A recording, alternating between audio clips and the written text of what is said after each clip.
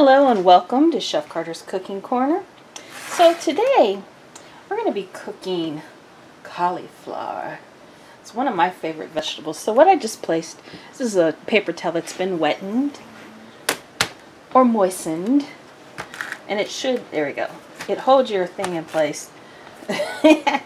This is kind of floating up though. It's warped a little bit, the cutting board, but that's okay. We'll work with it. So here is the star of our show today, Mr. Cauliflower. So sometimes you might see a little brown on that.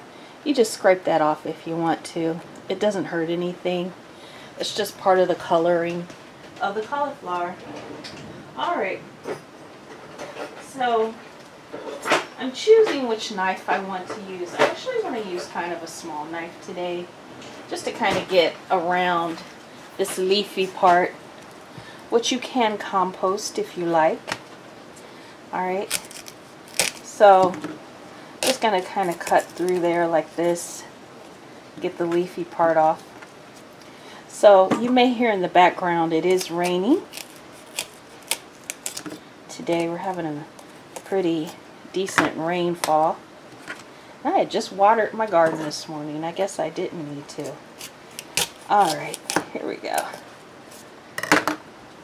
But it's alright, because my plants will know that I love them.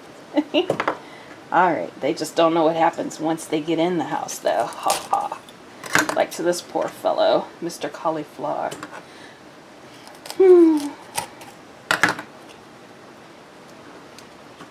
Alright. I'm going to keep going with this.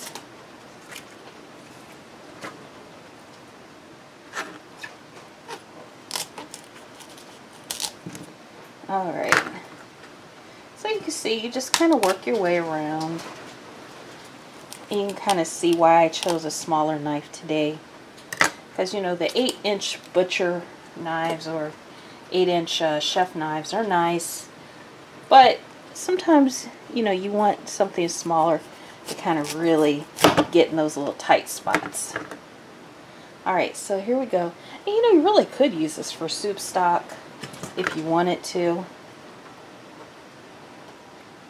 Alright, so here we have the center of this cauliflower. So now you could take this and roast it whole if you wanted to. So I'm actually going to be making a few things with this, like mashed cauliflower and maybe some cauliflower cakes. I haven't decided on that yet. It depends on how much we have left over. So, there we go. And I'm trying to preserve as much of the stem as I can off each piece. So see that? That's all edible. So we don't want to waste that.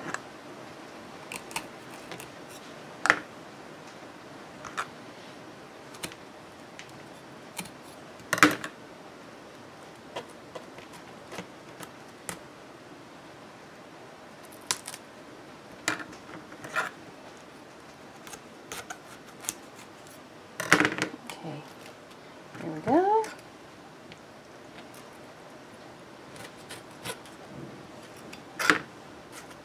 Here we go with that. Now look at that. That needs to go over here. It's the leafy part. I don't think it would hurt if the leafy part got in with the vegetable. You know, the only vegetable, like there are some vegetables you do have to worry about the leafy part, like tomatoes. You know, I hear that the vines and the leaves are poisonous. So you definitely don't want to eat that. Okay. So you can see I'm just working my way around here. You sure you can still see me? I'm kind of at the edge of the thing here. Okay, so just cut each of them off like so. Each of the florets. Ooh, come over here. Okay, so there we go. And you know what? I'm actually going to cut some of that stem to cook with it. Alright. So, yeah, again, you could make vegetable stock with this if you wanted to do that.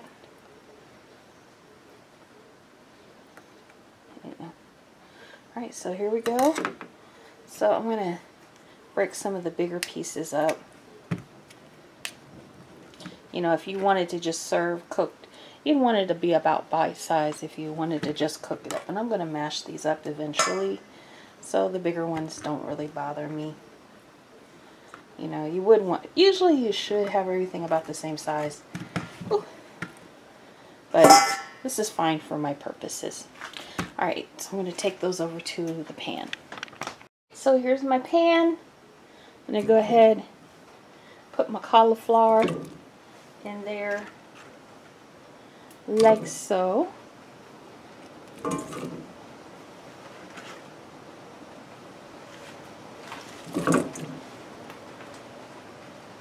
There we go.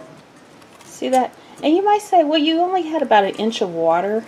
And that's because whenever you cook vegetables, you want to serve the vegetables with the water you cook them in, because that's where all the vitamins are. Well, not all of them, but a lot of vitamins are in the water. Ooh, I told you it was storming.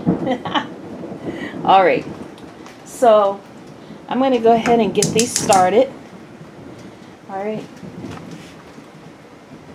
And I'm going to put a little salt on the top there. Just a little bit. It'll work its way through. I would put pepper, but the flavor of pepper expands as you cook. So you don't really want to put pepper at the beginning. And if you do, just a small dash. Alright, so I'll be back in, it should take about 10 to 15 minutes, and it's on medium. So we're going to let that do its thing. What I did was I boiled it for about 12 minutes, and then I let it sit for an additional 10 minutes to make sure everything was tender, so we can mash it good. And so I'm going to go ahead and pour just a couple tablespoons of cream on that.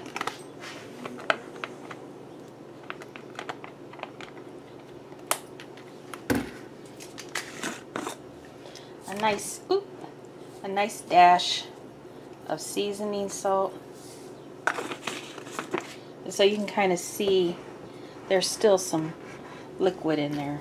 So it's about a tablespoon, not quite 2 tablespoons of cream.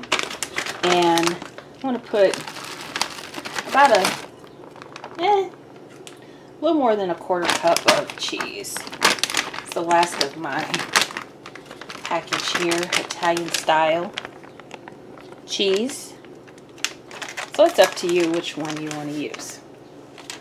Alright. So now I'm going to take my potato masher.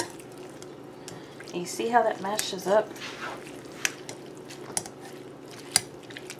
And of course we're going to taste it for seasoning after I do this.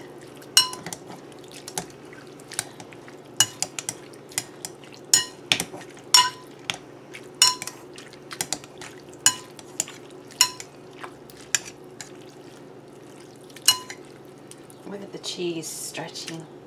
That's why I like the Italian blend, because you get flavor and you get stretchiness. I also like using that on pizza.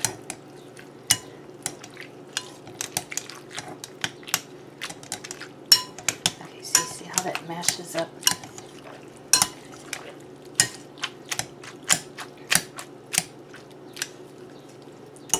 So I really want this to be fine.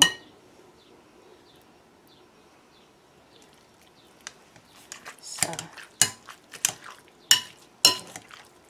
we're going to keep working this.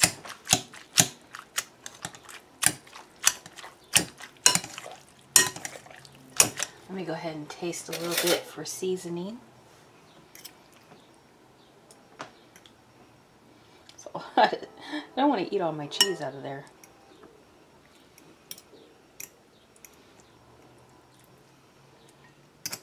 Gotta smash some pieces. Okay. Here we go. Oh, trying to get this cheese string off. It's making me fight it.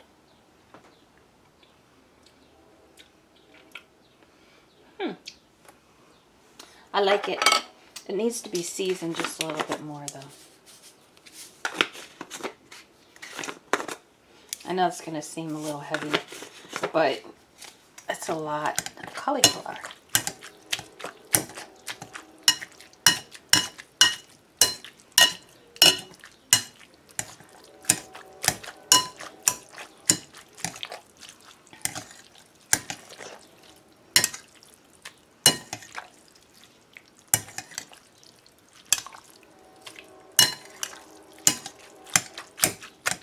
Okay, so we have that cut up.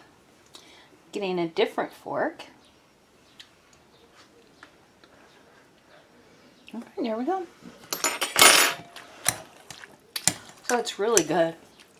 Now it's not quite the texture of mashed potatoes. It's really close. I wonder if I use a blender. Sorry about all that clanking. If it would make it more creamier. Be right back. Alright, so here we go.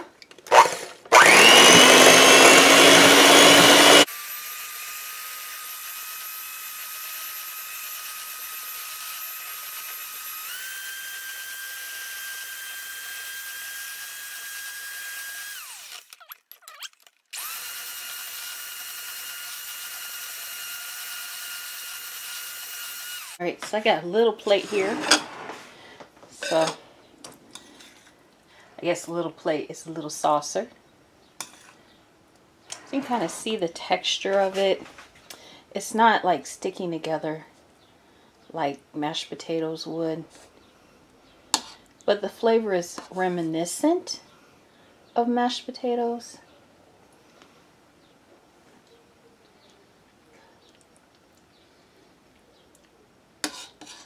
But the texture is not quite right. Now some of you might say, well, you didn't put butter in it. But you know, cream actually has butter fat. And so actually, if you take cream and shake it up, you will make butter. So it does in essence have butter in it. You know, and the cream acts as the, you know, adding more moisture. So I wonder if I had added less moisture, how it would have been. Alright, well, that's my episode for today. Make sure to stay safe, wash those hands, and all that good stuff. And I'll see you next time. Make sure to like, subscribe, and share, and stick around and watch more videos. Alright, thank you for stopping by Chef Carter's Cooking Corner.